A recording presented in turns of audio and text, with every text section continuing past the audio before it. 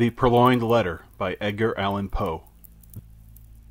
At Paris, just after dark one gusty evening in the autumn of 18, I was enjoying the twofold luxury of meditation and a meerschaum, in company with my friend C. Auguste Dupin in his little back library or book closet, au troisième, number 33, Rue Dunot, Faubourg Saint-Germain.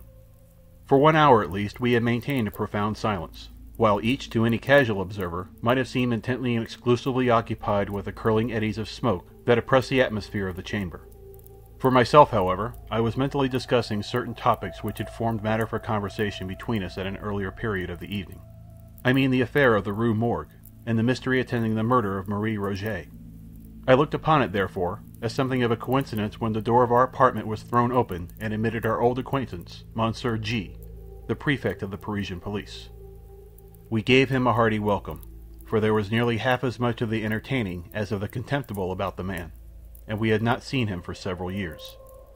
We had been sitting in the dark, and Dupin now rose for the purpose of lighting a lamp, but sat down again without doing so, upon G saying that he had called to consult us, or rather to ask the opinion of my friend, about some official business which had occasioned a great deal of trouble. "If it is of any point requiring reflection," observed Dupin, as he forbore to enkindle the wick, "we shall examine it to better purpose in the dark." "That is another of your odd notions," said the prefect, who had a fashion of calling everything odd that was beyond his comprehension, and thus lived amid an absolute legion of oddities. "Very true," said Dupin, as he supplied his visitor with a pipe and rolled towards him a comfortable chair. "And what is the difficulty now?" I asked. "Nothing more in the assassination way, I hope?" "Oh no, nothing of that nature. The fact is, the business is very simple indeed, and I make no doubt that we can manage it sufficiently well ourselves. But then I thought Dupin would like to hear the details of it, because it is so excessively odd." "Simple and odd," said Dupin. "Why, yes, and not exactly that either. The fact is, we have all been a good deal puzzled because the affair is so simple, and yet baffles us altogether." "Perhaps it is the very simplicity of the thing which puts you at fault," said my friend. "What nonsense you do talk," replied the prefect, laughing heartily. "Perhaps the mystery is a little too plain," said Dupin. "Oh, good heavens! Who ever heard of such an idea? A little too self-evident." "Ha ha! Ho ho ho!" roared our visitor, profoundly amused. "Oh, Dupin, you will be the death of me yet." "And what, after all, is the matter at hand?" I asked. "Well, I will tell you," replied the prefect, as he gave a long, steady, and contemplative puff, and settled himself into the chair. "I will tell you in a few words, but before I begin, let me caution you that this is an affair demanding the greatest secrecy, and that I should most probably lose the position I now hold were it known that I confided it to anyone." "Proceed," said I. "Or not," said Dupin. "Well then, I have received personal information from a very high quarter that a certain document of the last importance has been purloined from the royal apartments. The individual who purloined it is known. This is beyond a doubt. He was seen to take it. It is known also that it still remains in his possession." "How is this known?" asked Dupin. "It is clearly inferred," replied the prefect, "from the nature of the document, and from the non-appearance of certain results which would at once arise from its passing out of the robber's possession. That is to say, from his employing it as he must design in the end to employ it." "Be a little more explicit," I said. "Well, I may venture so far as to say that the paper gives its holder a certain power in a certain quarter where such power is immensely valuable." The prefect was fond of the cant of diplomacy. "Still, I do not quite understand," said Dupin. "No? Well, the disclosure of the document to a third person, who shall be nameless, would bring in question the honor of a personage of most exalted station, and this fact gives the holder of the document an ascendancy over the illustrious personage whose honor and peace are so jeopardized." "But this ascendancy," I interposed, "would depend upon the robber's knowledge of the loser's knowledge of the robber. Who would dare?" "The thief," said G., "is the Minister D., who dares all things, those unbecoming as well as those becoming a man.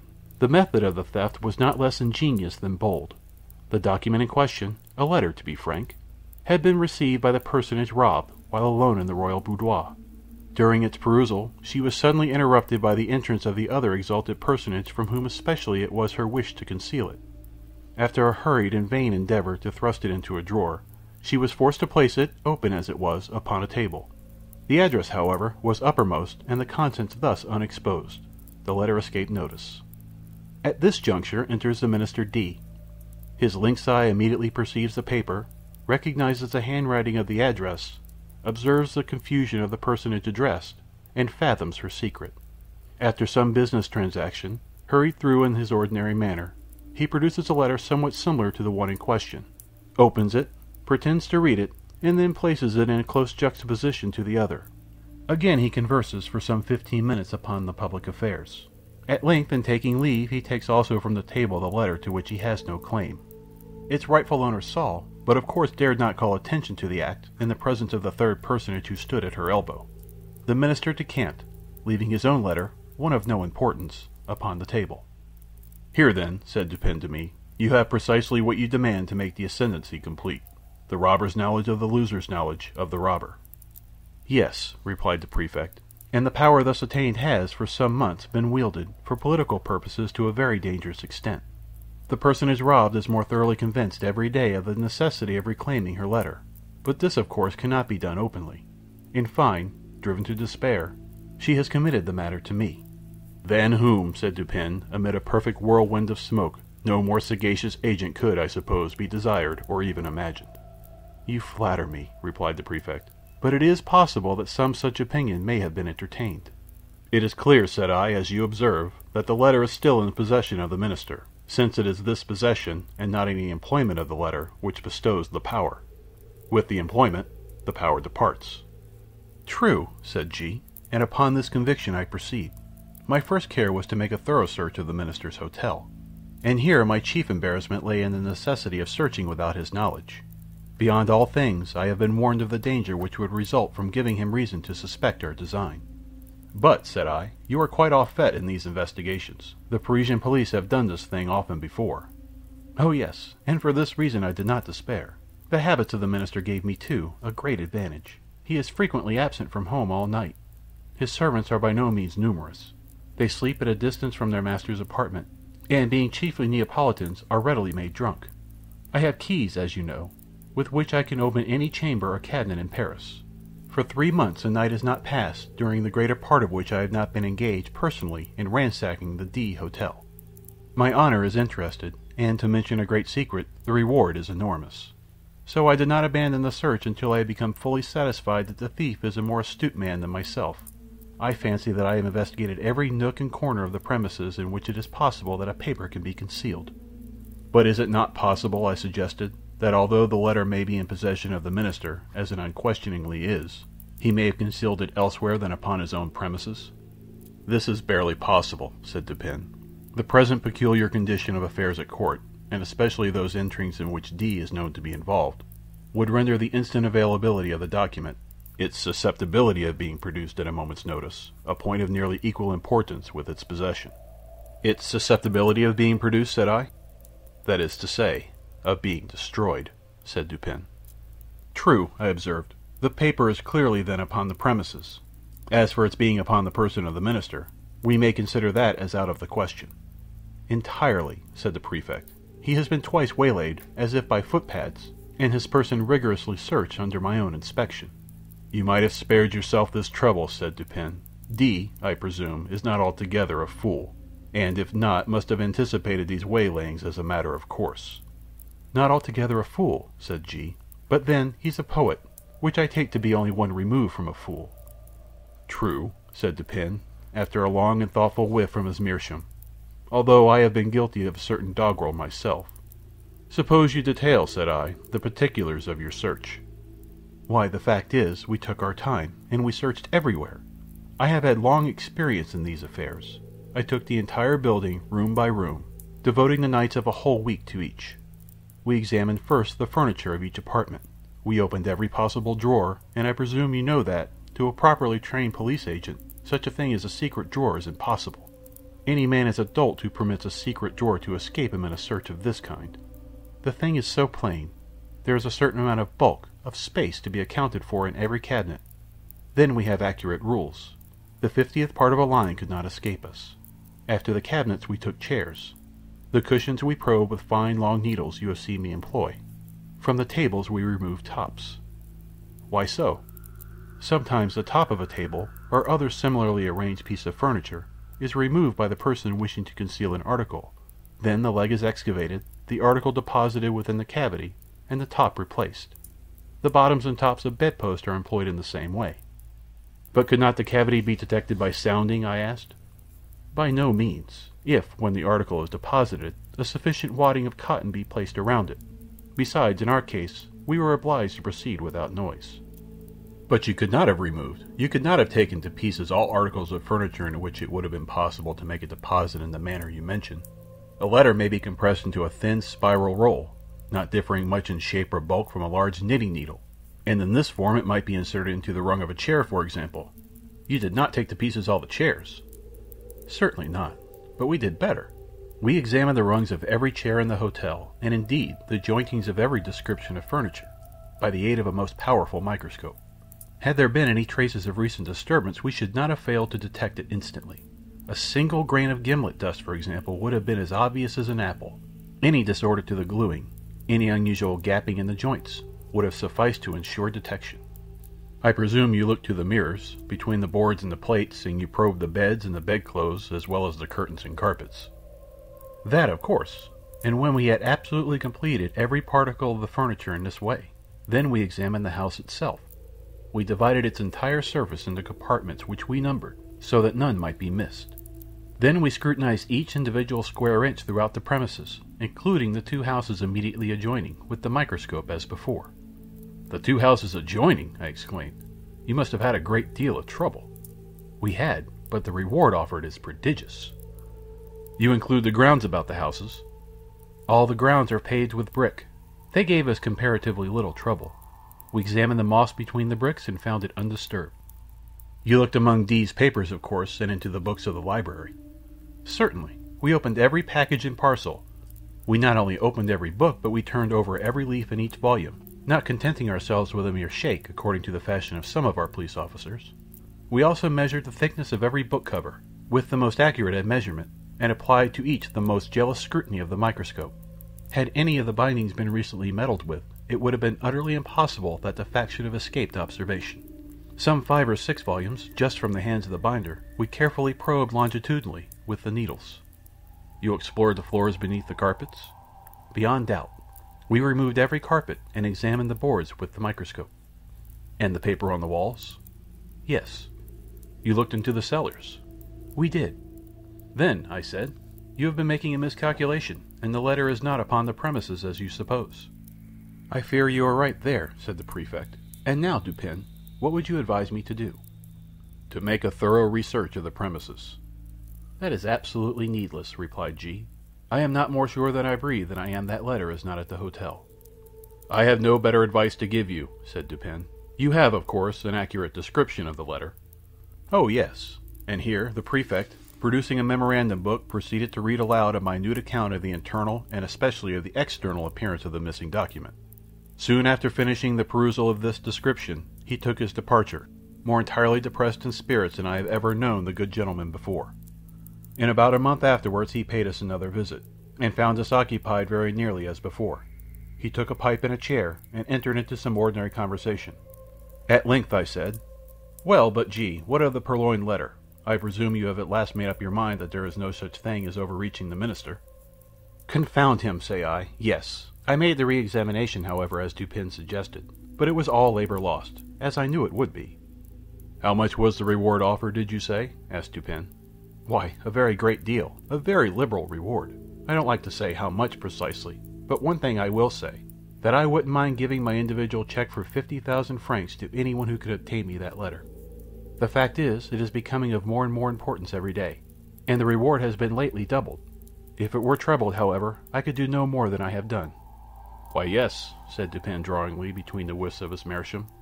"I really think, G, you have not exerted yourself to the utmost in this matter. You might do a little more, I think, eh?" "How? In what way?" "Why, you might employ counsel in the matter, eh? Do you remember the story they tell of Abernathy?" "No. Hang Abernathy." "To be sure, hang him and welcome. But once upon a time a certain rich miser conceived the design of sponging upon this Abernathy for a medical opinion. Getting up for this purpose an ordinary conversation in a private company, he insinuated his case to the physician as that of an ordinary individual. "We will suppose," said the miser, "that his symptoms are such and such. Now, doctor, what would you have directed him to take?" "Take," said Abernethy, "why, take advice, to be sure." "But," said the Prefect, a little discomposed, "I am perfectly willing to take advice, and pay for it. I would really give 50,000 francs to anyone who would aid me in the matter."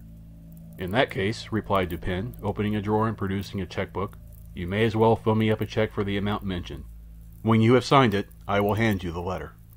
I was astonished. The Prefect appeared absolutely thunderstricken. For some minutes he remained speechless and motionless, looking incredulously at my friend with open mouth and eyes that seemed staring from their sockets. Then, apparently recovering himself in some measure, he seized a pen, and after several pauses and vacant stares, finally filled up and signed a check for 50,000 francs, and handed it across the table to Dupin. The latter examined it carefully and deposited it in his pocket-book. Then, unlocking an escritoire, took thence a letter and gave it to the Prefect. This functionary grasped it in a perfect agony of joy, opened it with a trembling hand, cast a rapid glance at its contents, and then, scrambling and struggling to the door, rushed at length unceremoniously from the room and from the house, without having uttered a syllable since Dupin had requested him to fill up the check. When he had gone, my friend entered into some explanations. "The Parisian police," he said, "are exceedingly able in their way. They are persevering, ingenious, cunning, and thoroughly versed in the knowledge which their duty seemed chiefly to demand. Thus, when G detailed to us his mode of searching the premises at the Hotel D, I felt entire confidence in his having made a satisfactory investigation, so far as his labors extended." "So far as his labors extended?" said I. "Yes," said Dupin. "The measures adopted were not only the best of their kind, but carried out to absolute perfection. Had the letter been deposited within the range of their search, these fellows would, beyond a question, have found it." I merely laughed, but he seemed quite serious in all that he said. "The measures, then," he continued, "were good in their kind, and well executed. Their defect lay in their being inapplicable to the case, and to the man. A certain set of highly ingenious resources are, with the Prefect, a sort of Procrustean bed, to which he forcibly adopts his designs. But he perpetually errs by being too deep or too shallow for the matter in hand, and many a schoolboy is a better reasoner than he. I knew one of about 8 years of age, whose success at guessing in the game of even and odd attracted universal admiration. This game is simple and is played with marbles. One player holds in his hands a number of these toys and demands of another whether that number is even or odd. If the guess is right, the guesser wins one. If wrong, he loses one. The boy to whom I allude won all the marbles of the school. Of course he had some principle of guessing, and this lay in mere observation and a measurement of the astuteness of his opponents. For example, an arrant simpleton is his opponent, and, holding up his closed hands, asks, "Are they even or odd?" Our schoolboy replies odd, and loses. But upon the second trial he wins, for then he says to himself, "The simpleton had them even upon the first trial, and his amount of cunning is just sufficient to make him have them odd upon the second. I will therefore guess odd." He guesses odd, and wins. Now, with a simpleton a degree above the first, he would have reasoned thus: "This fellow finds that in the first instance I guessed odd, and in the second he will propose to himself, upon the first impulse, a simple variation from even to odd, as did the first simpleton. But then a second thought will suggest that this is too simple a variation, and finally he will decide upon putting it even as before. I will therefore guess even." He guesses even, and wins. Now, this mode of reasoning in the schoolboy, whom his fellows termed lucky, what, in its last analysis, is it? "It is merely," I said, "an identification of the reasoner's intellect with that of his opponent." "It is," said Dupin, and upon inquiring of the boy by what means he effected the thorough identification in which his success consisted, I received an answer as follows: "When I wish to find out how wise, or how stupid, or how good, or how wicked is anyone, or what are his thoughts at the moment, I fashion the expression of my face, as accurately as possible, in accordance with the expression of his, and then wait to see what thoughts or sentiments arise in my mind or heart, as if to match or correspond with the expression. This response of the schoolboy lies at the bottom of all the spurious profundity which has been attributed to Rochefoucauld, to La Bougive, to Machiavelli, and to Campanella." "And the identification," I said, "of the reasoner's intellect with that of his opponent depends, if I understand you aright, upon the accuracy from which the opponent's intellect is measured." "For its practical value it depends upon this," replied Dupin, "and the Prefect and his cohorts fail so frequently, first, by default of this identification, and secondly, by ill-admeasurement, or rather through non-admeasurement, of the intellect with which they are engaged. They consider only their own ideas of ingenuity, and in searching for anything hidden, avert only to the modes in which they would have hidden it. They are right in this much, that their own ingenuity is a faithful representative of that of the mass, but when the cunning of the individual felon is diverse in character from their own, the felon foils them, of course.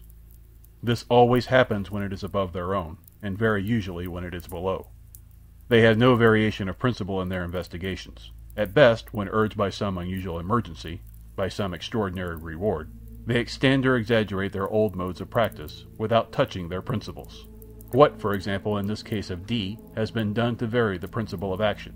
What is all this boring and probing and sounding and scrutinizing with the microscope and dividing the surface of the building into registered square inches? What is it but an exaggeration of the application of one principle, or a set of principles of search, which are based upon the one set of notions regarding human ingenuity to which the prefect in the long routine of his day has been accustomed? Do you not see he has taken it for granted that all men proceed to conceal a letter? Not exactly in a gimlet hole bored in a chair leg, but at least in some out-of-the-way hole or corner suggested by the same tenor of thought, which would urge a man to secrete a letter in a gimlet hole bored in a chair leg? And do you not see also that such recherché nooks for concealment are adapted only for ordinary occasions, and would be adopted only by ordinary intellects? For, in all cases of concealment, a disposal of the article concealed, a disposal of it in this recherché manner, is, in the very first instance, presumable and presumed, and thus its discovery depends, not at all upon the acumen, but altogether upon the mere care, patience, and determination of the seekers. And where the case is of importance, or what amounts to the same thing in the political eyes, when the reward is of magnitude, the qualities in question have never been known to fail. You will now understand what I meant in suggesting that, had the Purloined Letter been hidden anywhere within the limits of the prefect's examination, in other words, had the principle of its concealment been comprehended within the principles of the prefect, its discovery would have been a matter altogether beyond question. This functionary, however, has been thoroughly mystified, and the remote source of his defeat lies in the supposition that the minister is a fool, because he has acquired renown as a poet. All fools are poets. This the prefect feels, and he is merely guilty of a non-distributio medii, and thence inferring that all poets are fools. But is this really the poet? I asked. There are two brothers, I know, and both have attained reputation in letters. The minister, I believe, has written learnedly on differential calculus. He is a mathematician, and no poet. You were mistaken. I know him well. He is both. As poet and mathematician he would reason well. As mere mathematician he could not have reasoned at all, and thus would have been at the mercy of the prefect. You surprise me, I said, by these opinions which have been contradicted by the voice of the world. You do not mean to set at naught the well-digested idea of centuries. The mathematical reason has long been regarded as the reason par excellence. Il y a Perrier, replied Dupin, quoting from Chamfort, que toute idée publique, toute conversion recrutest une sottise, car elle a convenu au plus grand nombre. The mathematicians, I grant you, have done their best to promulgate the popular error to which you allude, and which is none the less an error for its promulgation as truth. With an art worthy a better cause, for example, they have insinuated the term analysis into application to algebra. The French are the originators of this particular deception. But if a term is of any importance, if words derive any value from applicability, then analysis conveys algebra about as much as in Latin ambitus implies ambition, religio religion, or homines honesti a set of honorable men. You have a quarrel on hand, I see, said I, with some of the algebraists of Paris. But proceed. I dispute the availability, and thus the value of that reason which is cultivated in any especial form other than abstractly logical. I dispute, in particular, the reason adduced by mathematical study. The mathematics are the science of form and quantity. Mathematical reasoning is merely logic applied to observation upon form and quantity. The great error lies in supposing that even the truths of what is called pure algebra are abstract or general truths. And this error is so egregious that I am confounded at the universality with which it has been received. Mathematical axioms are not axioms of general truth. What is true of relation of form and quantity is often grossly false in regard to morals, for example. In this latter science, it is usually untrue that the aggregated parts are equal to the whole. In chemistry also the axiom fails. In the consideration of motive it fails, for two motives each of a given value have not necessarily a value united equal to the sum of their values apart. There are numerous other mathematical truths which are only truths within the limits of relation. But the mathematician argues, from his finite truths through habit, as if they were of absolutely general applicability, as the world indeed imagines them to be. Bryant, in his very learned mythology, mentions an analogous source of error, when he says that, although the pagan fables are not believed, yet we forget ourselves continually, and make inferences from them as existing realities. With the algebraists, however, who are pagans themselves, the pagan fables are believed, and inferences are made, not so much through lapse of memory, as through an unaccountable addling of the brains. In short, I never yet encountered a mere mathematician who could be trusted out of equal roots, or one who did not clandestinely hold it as a point of faith that x2 plus px was absolutely and unconditionally equal to q.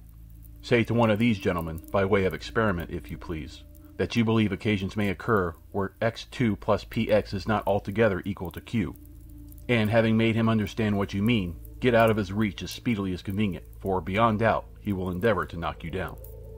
I mean to say, continued Dupin, while I merely laughed at his last observations, that if the minister had been no more than a mathematician, the prefect would have been under no necessity of giving me this check. I know him, however, as both mathematician and poet, and my measures were adapted to his capacity, with reference to the circumstances by which he was surrounded. I knew him as a courtier, too, and as a bold intriguant. Such a man, I considered, would not fail to be aware of the ordinary political modes of action. He could not have failed to anticipate, and events have proved that he did not fail to anticipate, the waylayings to which he was subjected. He must have foreseen, I reflected, the secret investigations of his premises. His frequent absences from home at night, which were hailed by the prefect as certain aids to his success, I regard only as ruses, to afford opportunity for thorough search to the police, and thus the sooner to impress them with the conviction to which G, in fact, did finally arrive, the conviction that the letter was not upon the premises. I felt also that the whole train of thought, which I was at some pains in detailing to you just now, concerning the invariable principle of political action in searches for articles concealed, I felt that this whole train of thought would necessarily pass through the mind of the minister. It would imperatively lead him to dispense with all the ordinary nooks of concealment. He could not, I reflected, be so weak as to not see that the most intricate and remote recess of his hotel would be as open as his commonest closets to the eyes, to the probes, to the gimlets, and to the microscopes of the prefect. I saw, in fine, that he would be driven, as a matter of course, to simplicity, if not deliberately induced to it as a matter of choice. You will remember, perhaps, how desperately the prefect laughed when I suggested, upon our first interview, that it was just possible this mystery troubled him so much on account of its being so very self-evident. Yes, said I remember his merriment well. I really thought he would have fallen into convulsions. The material world, continued Dupin, abounds with very strict analogies to the immaterial, and thus some color of truth has been given to the rhetorical dogma that metaphor or simile may be made to strengthen an argument, as well as to embellish a description. The principle of the vis inertiae, for example, seems to be identical in physics and metaphysics. It is not more true in the former, that a large body is with more difficulty set in motion than a smaller one, and that its subsequent momentum is commensurate with its difficulty, than it is in the latter, that intellects of the vaster capacity, while more forcible, more constant, and more eventful in their movements than those of inferior grade, are yet the less readily moved, and more embarrassed and full of hesitation in the first few steps of their progress. Again, have you ever noticed which of the street signs over the shop doors are the most attractive of attention? I have never given the matter a thought, I said. There is a game of puzzles, he resumed, which is played upon a map. One party playing requires another to find a given word, the name of town, river, state, or empire, any word, in short, upon the motley and perplexed surface of the chart. A novice of the game generally seeks to embarrass his opponents by giving them the most minutely lettered names, but the adept selects such words as stretch in large characters from one end of the chart to the other. These, like the over-largely lettered signs in the placards of the street, escape observation by dint of being excessively obvious, and here the physical oversight is precisely analogous with the moral inapprehension by which the intellect suffers to pass unnoticed those considerations which are too obtrusive and too palpably self-evident. But this is a point, it appears, somewhat above or beneath the understanding of the prefect. He never once thought it probable, or possible, that the minister had deposited the letter immediately beneath the nose of the whole world, by way of best preventing any portion of that world from perceiving it. But the more I reflected upon the daring, dashing, and discriminating ingenuity of D, upon the fact that the document must have always been at hand, if he intended to use it for good purpose, and upon the decisive evidence obtained by the Prefect that it was not hidden within the limits of that dignitary's ordinary search, the more satisfied I became that, to conceal this letter, the minister had resorted to the comprehensive and sagacious expedient of not attempting to conceal it at all. Full of these ideas, I prepared myself with a pair of green spectacles, and called one fine morning, quite by accident, at the Ministerial Hotel. I found D at home, yawning, lounging, and dawdling as usual, and pretending to be in the last extremity of ennui. He is perhaps the most really energetic human being now alive, but that is only when nobody sees him. To be even with him, I complained of my weak eyes, and lamented the necessity of the spectacles, under cover of which I cautiously and thoroughly surveyed the whole apartment, while seemingly intent only upon the conversation of my host. I paid especial attention to a large writing table near which he sat, and upon which lay confusedly some miscellaneous letters and other papers, with one or two musical instruments and a few books. Here, however, after a long and very deliberate scrutiny, I saw nothing to excite particular suspicion. At length my eyes, in going the circuit of the room, fell upon a trumpery filigree card-rack of pasteboard that hung dangling by a dirty blue ribbon from a little brass knob just beneath the middle of the mantelpiece. In this rack, which had 3 or 4 compartments, were 5 or 6 visiting cards and a solitary letter. This last was much soiled and crumpled. It was torn nearly in two across the middle, as if a design in the first instance to tear it entirely up as worthless had been altered or stayed in the second. It had a large black seal bearing the D cipher very conspicuously, and was addressed in a diminutive female hand to D, the minister himself. It was thrust carelessly and even, as it seemed, contemptuously, into one of the uppermost divisions of the rack. No sooner had I glanced at this letter than I concluded it to be that of which I searched. To be sure, it was, to all appearance, radically different from the one of which the Prefect had read us so minute a description. Here the seal was large and black, with the D cipher. There it was small and red, with the ducal arms of the S family. Here the address to the minister, diminutive and feminine. There the superscription to a certain royal personage was markedly bold and decided. The size alone formed a point of correspondence. But then, the radicalness of these differences, which was excessive, the dirt, the soiled and torn condition of the paper, so inconsistent with the true methodical habits of D, and so suggestive of a design to delude the beholder into an idea of the worthlessness of the document. These things, together with the hyper-obtrusive situation of this document, full in the view of every visitor, and thus exactly in accordance with the conclusions to which I had previously arrived, these things, I say, were strongly corroborative of suspicion, in one who came with the intention to suspect. I protracted my visit as long as possible, and while I maintained a most animated discussion with the minister upon a topic which I knew well to have never failed to interest and excite him, I kept my attention really riveted upon the letter. In this examination I committed to memory its external appearance and arrangement in the rack, and also fell at length upon a discovery which set at rest whatever trivial doubt I might have entertained. In scrutinizing the edges of the paper, I observed them to be more chaff than seemed necessary. They presented the broken appearance which is manifested when a stiff paper, having been folded and pressed with a folder, is refolded in a reverse direction, in the same creases or edges which had formed the original fold. This discovery was sufficient. It was clear to me that the letter had been turned, as a glove, inside out, redirected, and resealed. I bade the minister good morning, and took my departure at once, leaving a gold snuff-box upon the table. The next morning I called for the snuff-box, when we resumed quite eagerly the conversation of the preceding day. While this engaged, however, a loud report, as if of a pistol, was heard immediately beneath the windows of the hotel, and was succeeded by a series of fearful screams and the shoutings of a terrified mob. D rushed to the casement, threw it open, and looked out. In the meantime, I stepped to the card-rack, took the letter, put it in my pocket, and replaced it by a facsimile, so far as regards externals, which I had carefully prepared at my lodgings, imitating the D cipher very readily by means of a seal formed of bread.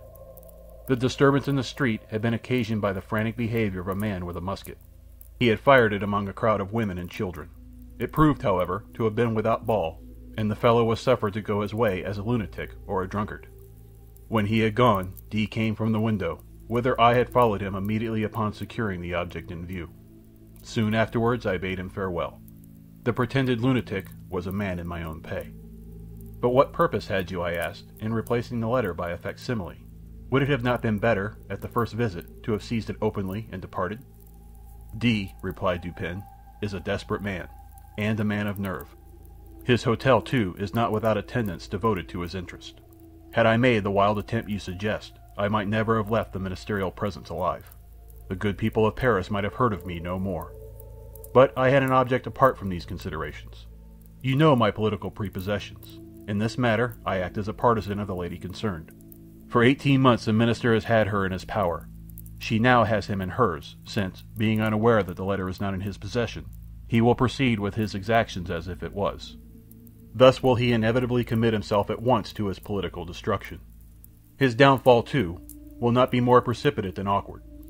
It is all very well to talk about the facilis descensus Averni, but in all kinds of climbing, as Catalini said of singing, it is far more easy to get up than to come down.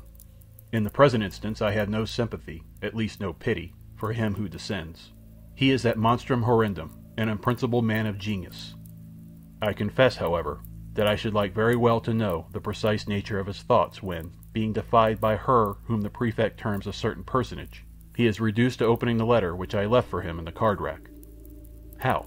Did you put anything particular in it? Why, it did not seem altogether right to leave the interior blank. That would have been insulting. D, at Vienna once, did me an evil turn, which I told him, quite good-humoredly, that I should remember. So, as I knew he would feel some curiosity in regard to the identity of the person who had outwitted him, I thought it a pity not to give him a clue. He is well acquainted with my manuscript, and I just copied into the middle of the blank sheet the words, "En descend si funeste, sin danin d'atri, adin de thieste." They are to be found in crayons at Tri. End of The Purloined Letter by Edgar Allan Poe. This recording by James Christopher. jxchristopher@yahoo.com